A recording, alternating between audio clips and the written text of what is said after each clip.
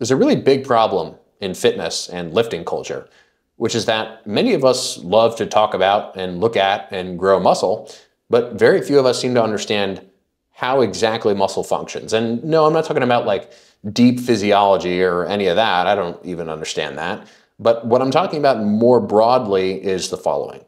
We all seem to have this understanding, or this idea rather, that when we go into the gym, we are the captains of our ship, right? So we go into the gym, we contract muscles. I'm willing my muscles to contract and grow, and then they get bigger and stronger. But is that actually how it works? I don't think so. Because oftentimes what happens is when people go to learn about muscle, let's say they're learning about the chest muscles, right, the pec major, and they read a list of functions in a textbook, and they think they have this understanding. Oh, I understand this muscle, I know what it does. But that's only part of the story. It's an important part of the story, but it leads still to a lot of confusion. Why? Well, because when we go into the gym, we're lifting weights, and lifting weights is how we grow bigger muscles and how we get stronger.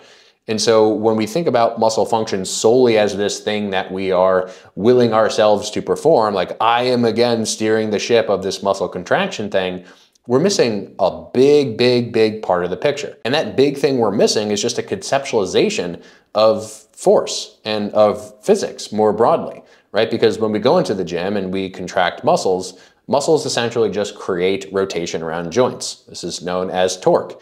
And so when the biceps contracts, it moves the elbow. Well, how does it move the elbow?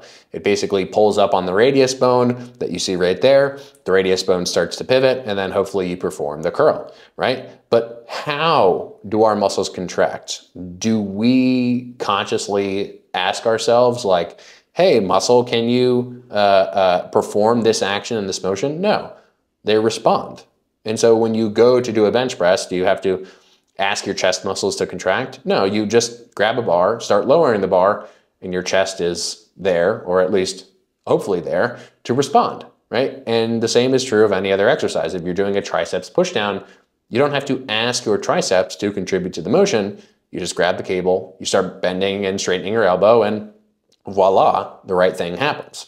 So muscles ultimately contract based on two things: position, where are your bones, where is your body, and force, and more specifically, a force's direction, right? Because if you look at these two exercises, what is the difference between these two exercises? Many of you see these as, oh, biceps, triceps, right? But ultimately, both of these exercises is just someone bending their elbow, bending and straightening their elbow, right? And so the difference is that in the triceps exercise, the resistance is pulling up. And in the biceps exercise, the other elbow flexor exercise, the resistance is pulling down, right? So muscle contraction is not necessarily just this thing that we attempt to control. It's our body's, our brain's response to the external world, to the external scenario. Now, some of you might think that this is super obvious, and some of you may be asking, like, why does this even matter? Well, it matters a lot because when an exercise isn't going well, you can easily recognize that you, as in your body, is not the problem. Right? How you set up the forces of an exercise and how you position your body, though, is. So this is great news. Why is this great news? Well, because you don't actually, when you understand this stuff, have to guess about anything. You can remove the guesswork by taking a sort of outside the body, external physics perspective. And because physics are essentially synonymous with facts at this point in our understanding, I don't have to ask myself whether or not my middle delts are contracting when I perform a lateral raise. I don't have to ask myself whether or not my lats are contracting when I do a pull down motion. So when you understand the external demands of an exercise and how our internal response is governed by that external demand, you no longer have this very sad, unfortunate attitude when things don't go the way that you think that they should in an exercise.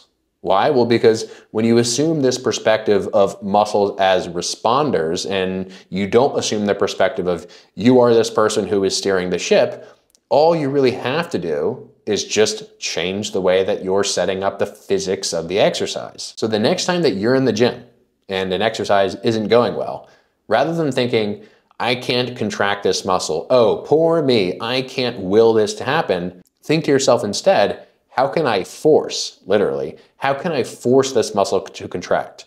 How can I change the position of my body? How can I change the direction that the load of the exercise is pulling me so that something is different. This isn't to say that understanding muscle function doesn't matter, right? Of course it does, because on some level we need to understand where a muscle attaches and how it actually moves bones. But once we understand those fundamental things about muscles and just what their basic actions are, we should as quickly as possible try to understand all this stuff, not in isolation like we're reading a textbook, but in every context of every exercise. So rather than thinking, for instance, of your chest as a muscle that moves your arm from here to here, you need to think about your chest as something that responds to a force that is trying to move your arm in the opposite direction. Rather than thinking of a dumbbell curl as an exercise where you're moving your forearm from here to here, you should try to think about that exercise as one where the resistance is trying to straighten your elbow. Rather than thinking that a triceps extension is something where you are consciously mind-muscle connectioning your way into success, you should think about a triceps extension as an exercise where your elbow is being bent